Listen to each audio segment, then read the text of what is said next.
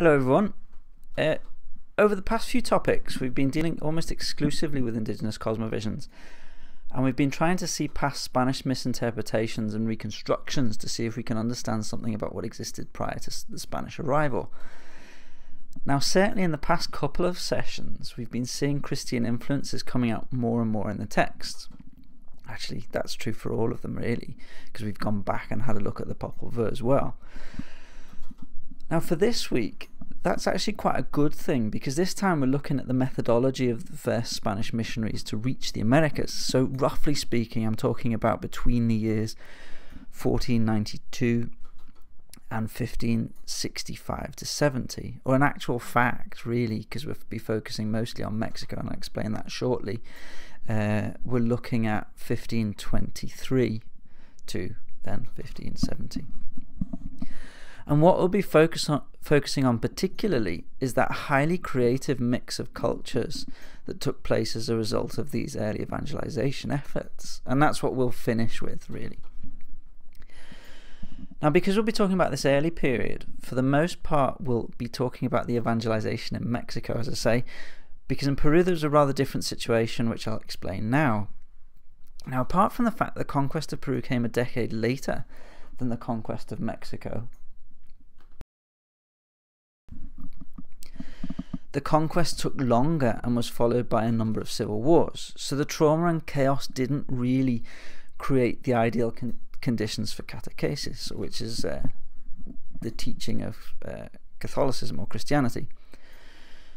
Before we get into this though, it's important to give some very basic background with regard to what happened when, because I'm aware that some of you, all of you, might not be familiar with, I guess, the history of the region. So the conquest of central Mexico, that's the Aztec Empire as it became known, took place between 1519 to 21. Add to that a couple of years to mop up and a couple more to push the frontiers even further. Always remember as well that this conquest, which eventually extended north into what's now the USA and south into Central America, so that's now Guatemala, El Salvador, Honduras and Nicaragua, that was an alliance between the Spanish, who were known as the Castilteca or Castilians, the people from Castile, and the Tlaxcaltecs or the Tlaxcalans, who were bitter enemies of the Aztecs. We talked a bit about that in the session in which we discussed the Aztec Empire. And the Tlaxcaltecs or the Tlaxcalans were privileged allies of the Spaniards. The conquest of Peru, meanwhile, and that's also only possible due to indigenous alliances with the Spaniards, lasted from 1532 through to 1539, roughly. Some people place it as 1536, but the fighting continued until 1539. Anyway, we're still talking about a decade later than that of Mexico. But Peru suffered not only a single conquest, arguably the initial period of 1532 to 5, but it also immediately after there's a significant indigenous uprising in 1536 that's led by the then Inca Emperor Manco.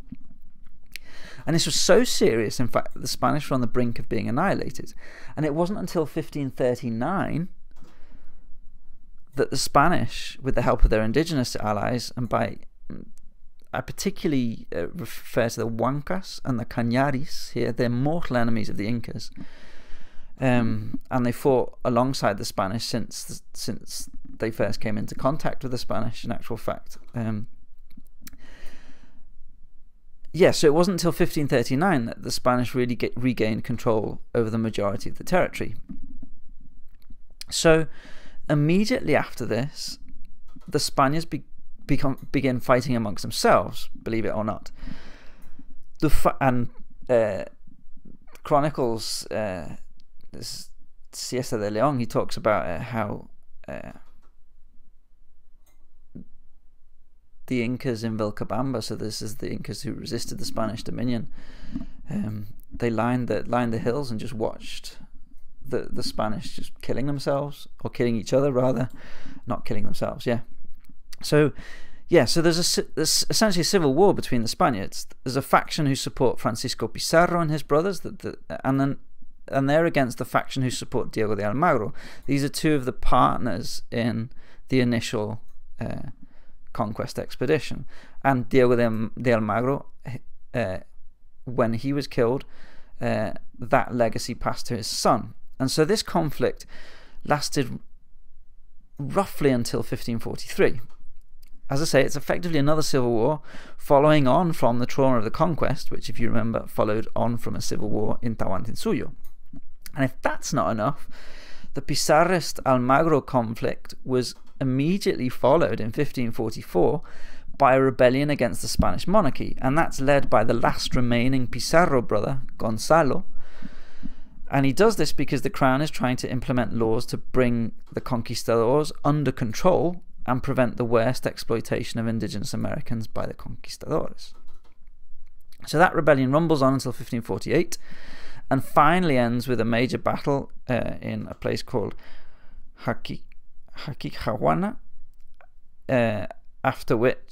during which the majority of Spaniards who were fighting for Gonzalo deserted him, and he was captured and then beheaded. So that takes us through to the late 1540s. Then in 1552, there's another Spanish rebellion against the crown, led by another conquistador named Francisco Hernández Girón.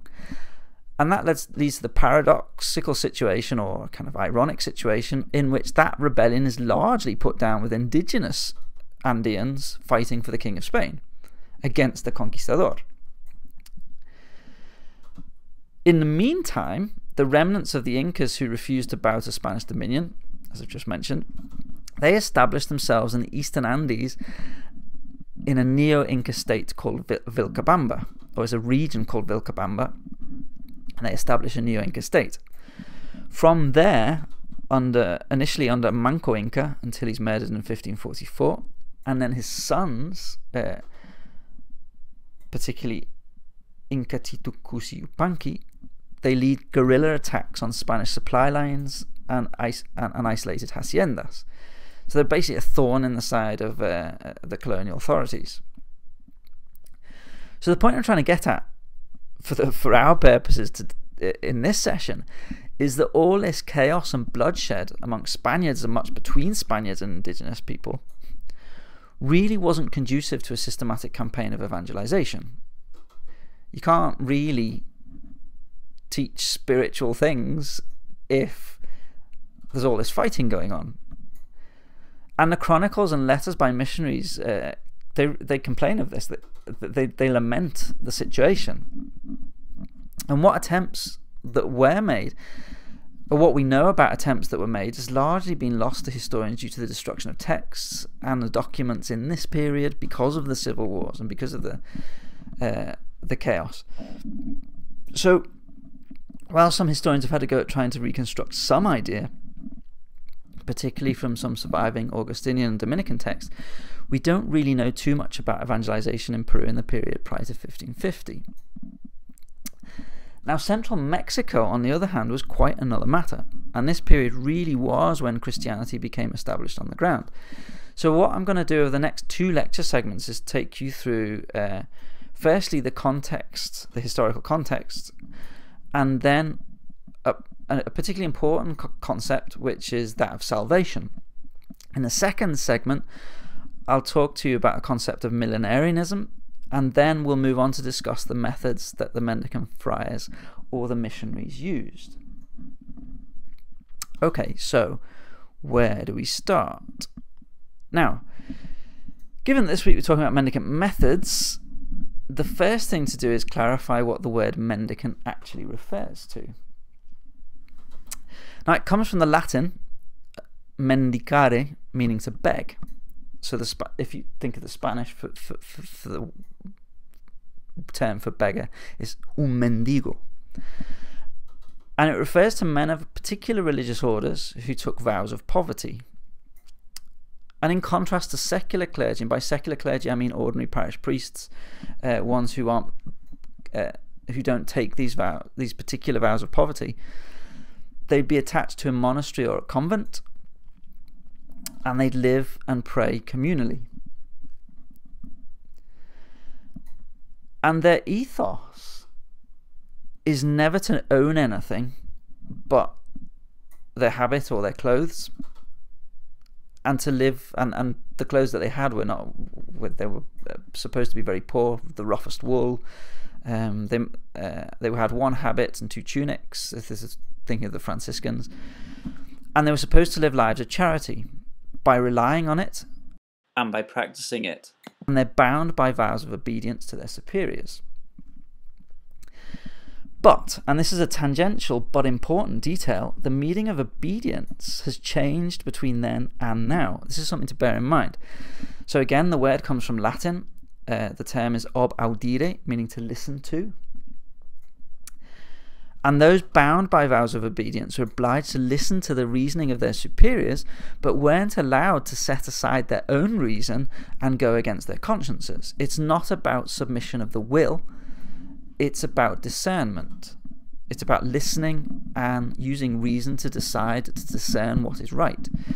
So the ideal scenario is to listen, think, and pray, and use reason to become of one mind with the superior. So if an order is stupid, not viable due to the specific context, or immoral, then they're not obliged to carry it out, and that's something we can all learn from. Anyway, the most prominent mendicant orders in the Americas in this early period were the Franciscans, the Dominicans. These are the first to arrive on the continental mainland. And the Franciscans arrived in the Caribbean in 1493 in New Spain, well, that's Mexico, 1524, and in Peru in 1531-2. The Dominicans, meanwhile, arrived in the Caribbean in 1510, in New Spain 1525-6, and in Peru 1531. And then you've got another important order called the Augustinians, or the Augustinian order, the order of St. Augustine, and they arrived in Mexico in 1533, and in Peru they arrived a bit later in 1551. The Mercedarians, meanwhile, again some quite early arrivals, in the Caribbean they arrived in 1510.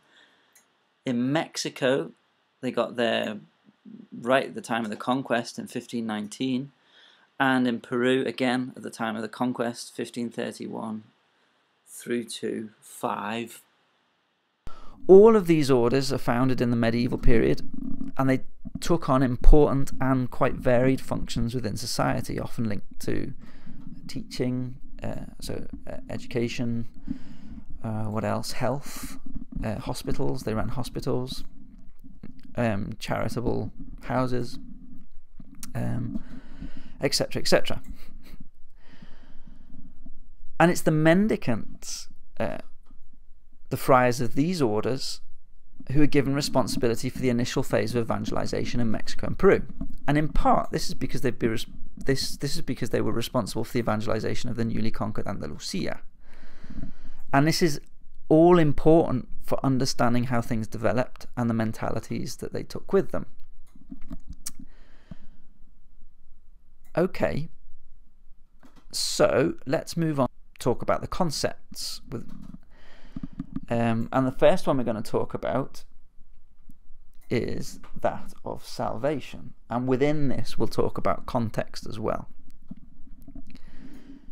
So in this day and age, particularly with our more relativistic worldview, we might ask, why did they bother? Why did they go to so much trouble and effort, and in some cases cause so much pain and trauma to evangelize and try to convert people to Christianity? Well, ultimately, it all has to do with the concept of salvation. But again, this is a term that doesn't necessarily make much sense to us. I mean, we think we know what it means, but do we really know what it means? And if we followed our modern secular instincts, we might assume that salvation is just a cynical justification for conquest, and an equally, if not more cynical euphemism for colonial exploitation. So it's essentially just another word to justify conquest and enslavement. Well, let's look at that in more detail. Now, in some ways, and I say this cautiously, This instinct is moving along the right lines, because it is very hard to separate the broader history of evangelization in the Americas from the history of the conquest and subjugation of indigenous peoples. Even some of the religious iconography of the time appears to link the spreading of Christianity with conquest by the sword, and you can see that in this image here of the Virgin Mary on a cloud and shooting hailstones from her hands to rout the Incas besieging Cusco in 1536. She's participating in the battle here. But of course, this idea that religious iconography linking the spread of Christianity with conquest does need some important contextualization and a lot of nuancing. So, where do we start? We've got to understand the perspective of the time. So non-Christian religious beliefs and practices, and especially Islam, were often considered to be diabolically inspired. So Islam itself was considered by Christians to have been developed from a heretical form of Christianity known as Nestorianism. So essentially it was considered a Christian heresy. It wasn't considered a religion apart. So the centuries-old war against the Moorish peoples in Spain, and that's often problematically called the Reconquista, or the Reconquest, which ended in 1492 with the fall of Granada, not surprisingly became overlaid with this religious rhetoric and fervour. The idea that Islam was a heresy and it was diabolically inspired. Now, in previous sessions we've talked about how Andean deities participated in their battles. Well, a similar sort of idea existed in European societies also. Religious entities, especially saints and angels, were commonly believed, well, perhaps not commonly, perhaps that's a bit of an exaggeration, they were believed to intervene to change the course of a battle, or victories are later attributed to them at a later date. So, for example, Saint Michael, who's the scourge of Satan, he's the leader of the angelic armies in heaven, and who cast Lucifer out of heaven when he committed his first sin. Saint Michael was also considered to be the hammer of diabolical idolatry, and so his image is ubiquitous in the conquered territories. So here you've got an image of Saint Michael. It looks like he's pommeling the devil in the form of well, it's hard to tell whether it's a dragon or a dog or a combination of the two. Usually it's a dragon, and usually Saint Michael carries a sword in his hand or a spear, usually a sword. And yeah, he's striking the devil. He's holding the devil with a chain and he's striking him down. And this refers to the first battle that the angels fought, which is also mentioned in the book of Revelation that I suggested you read. Yeah, it's just that in this sculpture here, which is in Granada in Spain, the church of San Miguel de Albaicin, which is the Moorish quarter, the Islamic quarter of the city, he's this image, this sculpture here, the spear is, sorry, the sword has been broken off. We've got here an image in Oaxaca, and you can see the devil down here, and he's being speared this time by Saint Michael. Oaxaca's in southern Mexico. If we move to the Andes now, we've got a very rare image of Saint Michael again casting out the devil, and you can see his flame, what's left of his flaming sword here. This is a fresco in the cathedral of Trujillo, on the Peruvian coast, and he's standing on the devil and about to strike him with his flaming sword, but the devil in he's breathing fire, but he's not a dragon as such. He's taken the form of an indigenous dog. And we know this because the dog is hairless. And what does that mean? Well, that means that it's referring to what is indigenous. Not that it's believed that everything that is indigenous is satanic, but it's really personifying in this iconography what the Spaniards considered to be idolatry, or the Spaniards and indigenous Christians considered to be idolatry. Yeah. And here, if we move to the Far East, you have St. Michael again. His armor has changed, his clothing has changed, and now he doesn't have a flaming sword so much as a flaming scimitar, and he's, again, as in Revelation, he's bound the devil in chains, and he's using the Blessed Sacrament, this is the consecrated host, as the weapon to do this. But note that the devil here has changed form. He's no longer a dragon, he's no longer a dog. He is a book, from which we gather that in this particular image in Macau, the religious writings of the locality, the Buddhist sutras, are considered to be idolatry and therefore diabolically inspired. Okay, what do we have next? Yeah, more angels participating in battles. So these are frescoes painted again in Granada, but to celebrate the Christian victory. So this is an allied Christian victory against the Turks in Lepanto in 1571. And you can see here, this is an archangel. This is St. Michael himself, as you can see from the inscription here. He who is like God. But then you've got these kind of cute little cherubs firing guns, arrows. Here's a pikeman. Yeah, and they're actually depicted as participating in the battle here with fire, casting spears. And here we move on to St. James, who was the patron saint of Spain, is the patron saint of Spain. He became St. James the Moor Slayer, Santiago Matamoros. That's how he was known.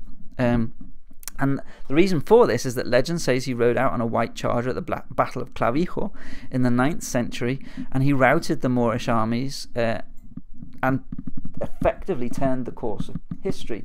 Now, this is an image from Arequipa in Peru, believe it or not, where you can see St. James. He's dressed not as a knight this time, but as a pilgrim, because that's the other form that he took. No, because of the pilgrimages to Santiago in Galicia in Spain, and you can see his horse trampling the bodies of what aren't Moors actually, but are Ottoman Turks, because you can see that because of their headgear, their turbans here. Yeah, so if we move to Guaman Poma de Ayala, he was half indigenous Andean, half Inca, and half Spaniard, mixed race, but also a committed Christian. And he wrote a very important chronicle in which he depicted what he was talking about with line drawings, which is another reason why this chronicle is really useful to us, because it visualizes what he's talking about. I mentioned before that the Virgin Mary participated in the siege of Cusco. Well, according to the legends surrounding this siege, so did St. James. And from Santiago Matamoros, St. James Moor Slayer, he becomes Santiago Mata Indios, St. James Indian Slayer. And I put that in inverted commas because I really don't like the term Indians for various reasons, but yeah, that's what he became known as, and you can see this very clearly here. St. James is riding out on his white horse, and he's struck down an Inca warrior who's holding a mace here. And if we move to Chiapas, this is an 18th century painting, so it's a bit later on now, but we've got the two together. We've got St. Michael with his spear, and St. James, Indian Slayer, or Santiago Mata Indios, rather than Matamoros, because again you can see the headgear here, together in the same painting. This is a small kind of portrait painting, devotional painting that I came across in a museum in Chiapas. So yeah.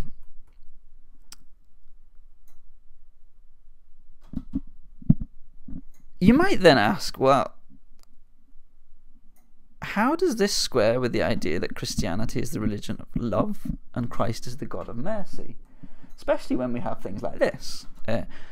Why would Christian saints, in particular the merciful Mother of God, Mary, because all Catholics are encouraged to pray to her so that she can intercede with her Son for their sins. So basically, if you set Christ up as the judge, Mary is the one who will advocate for the sinners. So yeah, how do you square that with imagery, ideas, beliefs, realities like this? Where you have Mary appearing like some vengeful emperor from the Return of the Jedi with her hands outcast going You will be destroyed.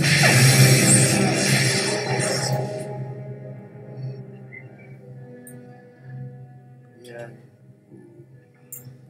Only now, at the end, do you understand?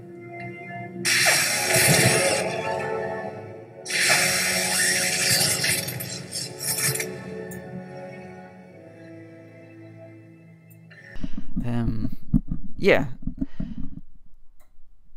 Why would she participate in a battle against Indigenous Americans? Well, the first thing is you need to be very careful not to apply modern ideas about religion to peoples who lived more than 400 years ago. This idea of love and mercy has been changed out of all proportion, and I'll say relatively recently, by developments in the 20th century. Possibly going back into the 19th, but yeah. Really, we should come back to the meaning of the word salvation, because the focus in those days for Christians was on saving souls.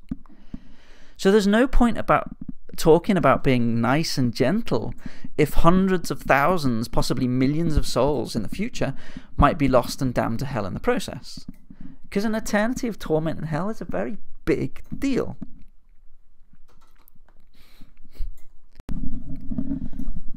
So the participation of saints like Mary in battles against indigenous peoples can be interpreted as part of divine providence. That's what that means, is that this is what God wants to happen. So Mary saved the Spaniards from defeat in 1536 in Cusco, because that's the only way that Christianity can take root in the Americas.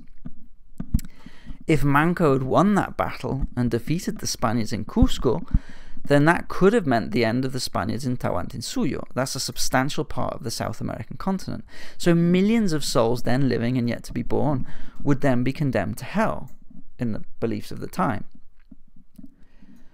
So with that in mind, if we throw souls into the bargain, the saints participated in battles on the sides of the Spaniards, not because they favoured the Spaniards particularly, and this isn't because the Spaniards are particularly good Christians, so far from it. In fact, in Christian terms, it wouldn't be any surprise that plenty of them were considered to be going down after they died. And just as an example, I'll show you this drawing by Guaman Poma de Ayala, assuming that my computer responds. Oh, come on. There we go. In which you have a classic representation of a hellmouth filled with demons. You've got the gatekeeper here saying, "Come on in." Well, that's not exactly what he's saying, but yeah, I'm paraphrasing. And it's absolutely ram-packed, and importantly, with people from all races. So you've got a Spaniard here at the forefront, You've got an indigenous Andean here behind. You can tell because of the hairstyle, the fact that it doesn't he doesn't have a beard, and then you have an African Peruvian, or possibly an African slave. It's not clear, you can't tell, but yeah, people of all races, and it's ram-packed. Essentially, Juan Ponce de Ayala is saying lots of people here are going down, and then you might compare that to this very peaceful drawing of the city of heaven, as he puts it, or Hanak Pacha, in which you've got the Trinity. So you've got God the Father, God the Son, and the Holy Spirit, the Virgin Mary, looking down over a completely empty city. There's nobody there at all. Yeah, so you get the sense of how hard, at least for Guaman Poma, it was, or at least how he considered how hard it was to actually be saved. The vast majority he thought was going down, and rather than going up. It's very, very hard to get into the kingdom of heaven. It's a very, very Augustinian way of looking at things in actual fact. But that's another story. So yeah, the saints, Mary included, despite the fact that she is the merciful Mother of God, could and did apparently participate in battles as an act of mercy, believe it or not. And I stress that because it does seem a bit perverse given our modern understanding of mercy and our understanding with respect to what happened materially to indigenous peoples during the conquest and afterwards. Because from this perspective, a Spanish victory would be for the indigenous people's benefit. Not because God or the saints favoured the Spanish and wanted them to enrich themselves, but because it enabled the salvation of millions of indigenous American souls, then living and yet to be born. And that's the Christian perspective of the time. But then you might ask, well, why worry so much about saving souls? Why worry about salvation? Why not just worry about yourself? Where did this necessity to save other people's souls come from? Well, in simple terms, it comes down to basic instructions in the Gospels. And by the Gospels, I mean the New Testament section of the Bible. So if we look, we've got Matthew 16:24, which reads, "Then Jesus told his disciples, if anyone wants to come after me, he must deny himself and take up his cross and follow me." So in actual fact, this is a reference to being prepared to die for one's faith, for the Christian faith, and a martyrdom, in fact. And this is certainly a possibility for the missionaries, not just the early missionaries, but ones in later periods as well. The point, though, is that they would die or be killed or murdered because they've borne witness to the truth with a capital T, i.e. the only truth worth knowing. And that is, they're killed because they've spread the gospel. There's also Mark 6:6-7, which reads, that means Jesus, that's referring to Jesus, went around from village to village teaching the people. Then Jesus called the 12 to him and began to send them out 2 by 2, giving them authority over unclean spirits. So again, bear in mind that Christians, all Christians in fact, have an obligation to follow Jesus, to take up our one's cross and follow him. Again, that's scriptural. They also, and if you're going to follow Jesus, you've got to do what Jesus did, and teach people. Christians would also believe that he sent his apostles or followers to do the same.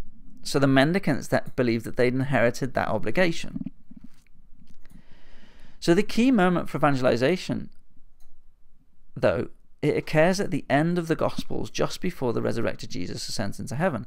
And this became known as the Great Commission. So we've got Mark 16:15-16, which reads, "And he said to them, go into all the world and preach the gospel to every creature. Whoever believes and is baptized will be saved, but whoever does not believe will be condemned." So this is totally unequivocal. It's a direct instruction from Jesus to his disciples, and therefore later generations of Christians, and in particular priests and friars, to travel across the world and preach. But not just preach. He's also qualifying that with the statement, the very, very unambiguous statement that those who are baptized will be saved, but those who don't accept will be condemned. And that is a direct scriptural instruction for the friars to follow.